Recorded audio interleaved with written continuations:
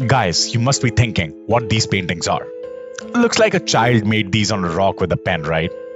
But no, these paintings are actually 10,000 years old. And we had to literally climb a mountain to see these paintings. Not as big as Mount Everest, of course. Any guesses where these paintings are found?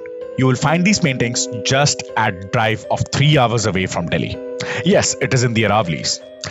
I am standing on the Aravalli range right now, where these paintings are. And these paintings have the swastik sign on them, which proves that India is the oldest civilization indeed. To find more about Indian civilizations, click on the link below and watch the video, and you can also check out my playlist.